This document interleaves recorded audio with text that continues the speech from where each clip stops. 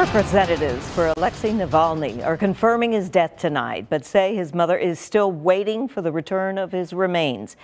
Meanwhile, hundreds of mourners have been arrested in Russia in the past few hours, and officials in the U.S. want Russian President Putin to be held responsible for what they're calling murder.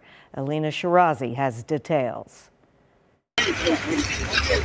In Moscow, over 400 pro-Navalny mourners have been detained in Russia.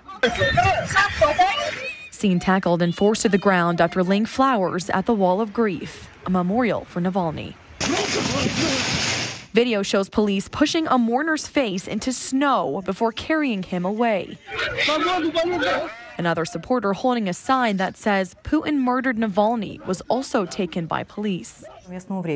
Navalny spokesperson confirming Saturday that he died in a remote jail in the Russian Arctic. They believe he was murdered and claim Russia is hiding his body. Navalny's mother traveling to the Russian prison to find her son's body, not finding what she was looking for. Prison employees not giving clear indications as to where his body was. And meanwhile, back home, Democrats and Republicans putting the blame squarely on Putin. Putin is responsible. Whether he ordered it or not, he is responsible for the circumstances that put that man in. And he is a reflection of who he is. And it just cannot be tolerated. Let's make Russia a state-sponsored terrorism under U.S. law. Let's make them pay a price for killing Navalny. It would allow the Navalny family to go to U.S. court and sue Putin's Russia for killing of their loved one. A state-sponsored terrorism designation is a game changer. It would allow more sanctions. House Intelligence Chairman Mike Turner going a step further, sounding off on a new warning from Russia and Putin's plan to put nuclear weapons in space.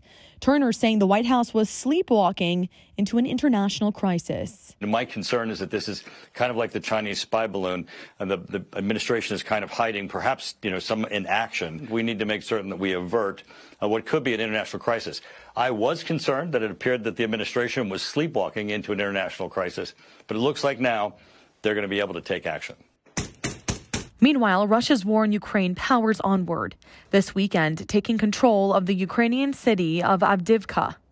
All this comes less than a month before an election that could give Putin another 6 years in power. In Washington, Alina Shirazi.